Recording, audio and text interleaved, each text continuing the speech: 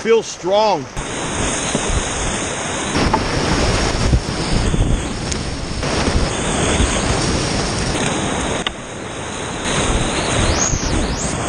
Yeah! Crossbow!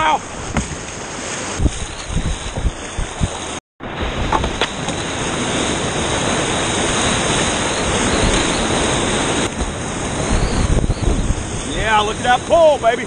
Pull it! What's up, everybody? Welcome back to the channel. I've got something for you guys here today. I get a lot of questions about paddles. So today, I'm going to be doing a on-water review on the Stout green stick, and there is something going on. It is made out of wood, as you guys can see, but there's something going on that I've never seen out of a wood paddle. And look at that, a blade forward design. That is a nice thin blade forward design. I'm going to show you. I have my Warner Surge here to kind of give you guys a good comparison, but look at that. Warner Surge here on the left, Stout green stick on the right. I don't know all of the details of what he's using. I'm not sure what the wood makeup is. I know this is carbon overlaid on it, and it looks like he has a Dynel edging on it. He did put Dynel edging, which is pretty good. I like that. You can see that's going around. This is a demo paddle he's been handing out to people to use. He is making these. He does have a wood shop. He has a lot of experience with CAD design and woodworking, so they're really cool looking paddles. I've never been a fan of wood paddles because of the weight, and the geometry of the blades have never been really that good. But what John has done here, look at this. I'm liking this big, huge blade forward design compared to even looking at my my Surge here. The difference is, the major difference is, it looks like he's wide here and it comes down, which is very similar to like my Lettman blade. It's a very long blade, but I'm liking the looks of this. You guys leave in the comments right now if any of you only use wood paddles and what you think of wood paddles compared to fiberglass. So this Warner Surge is fiberglass blades, fiberglass shaft. Very light. This is a very light blade, and it's got a lot of flex. So your power transfer is a lot stronger with wood and carbon. That's why I like a carbon or Kevlar makeup. But I do like my Surge for low water, kind of manky type runs where I'm hitting a lot of rocks and I want that deflection. But overall, I much rather have a full carbon or Kevlar paddle. Wood paddles are something that's very unique. I have used them. I think I used a Silver Creek back in the day. I've got some experience with some Mitchell paddles. But yeah, John's done something I like here, so he let me try this out. I'm going to take it down, and I will give you guys an on-water review. So yeah, so I'm going to need some adjustment, and I use a bench shaft. So let's find out. On-water review of the Stout green stick. Look at this thing. All right. Feather looks to be around about 30. I don't know what the surface area is on the back, on the blade.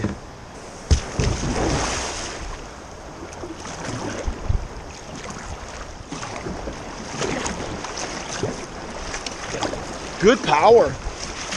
This has good power on this pull. I can already feel it. Feels strong. Paddle feels very powerful. Feels like a tank. Holding it like that is heavy. It's where you feel the weight. But I tell a lot of people, I'm like, I'll sacrifice a little weight for durability. You know, weight comes in on long runs or racing, but durability is what I want for my creek paddles. And that's what he's going after. Those creek boaters that want a good design blade. Swing weight's not bad though.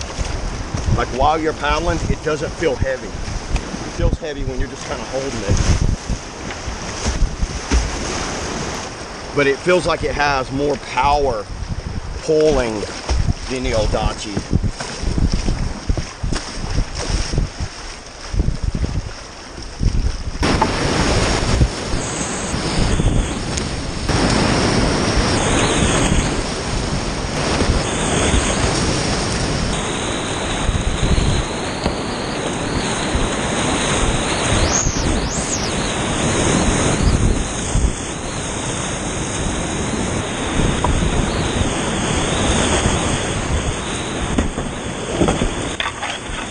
Splat. Yeah. Cross bow.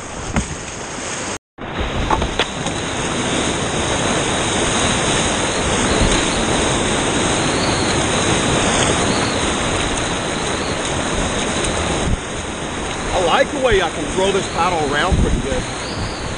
Cross bows are beautiful with it. Just like with the Adachi, the backstroke is not very good. It flutters a lot on that backstroke. It's got a lot of buoyancy to it. Nice to feather out and do these draw strokes like with the Adachi.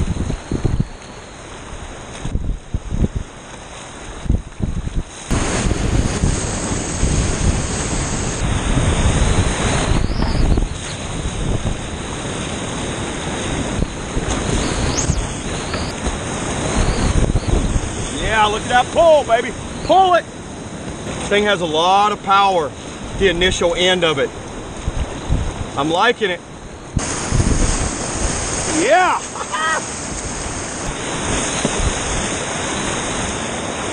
Yeah, I'm liking this paddle.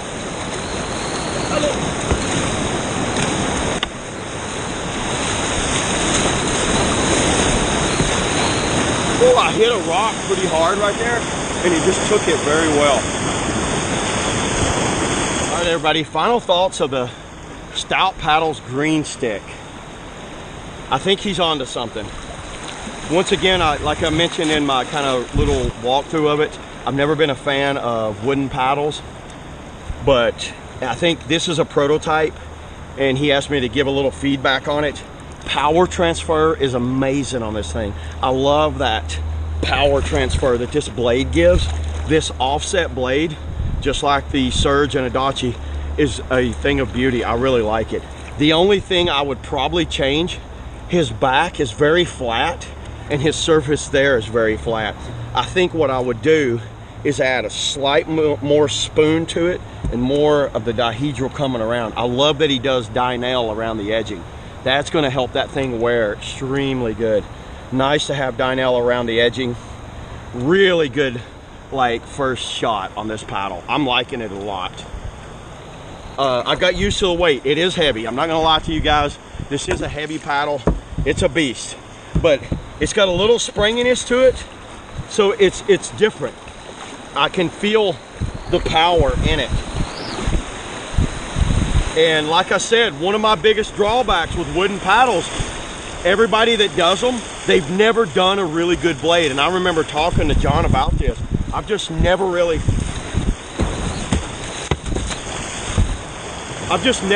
seen a really good blade designed out of wood. They're always real tiny, all small,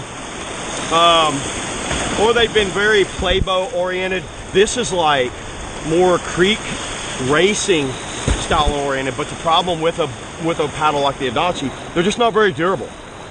I would definitely use this paddle. Leave in the comments below if a wooden paddle is something that you would use, if you think you would buy a wooden paddle. I will leave his contact information. I'm pretty sure he's got a website, and I'll try to get him on the Shuttle Drive podcast to get him to talk a little bit about how to make a wooden paddle. So yeah, thanks a lot, everybody. I will leave a link below on where you can get in touch with him about purchasing one of these. But yeah, Stout Paddles, let's do it. Peace out. Let's go. Look at this. Let's try to. Woohoo! Not bad.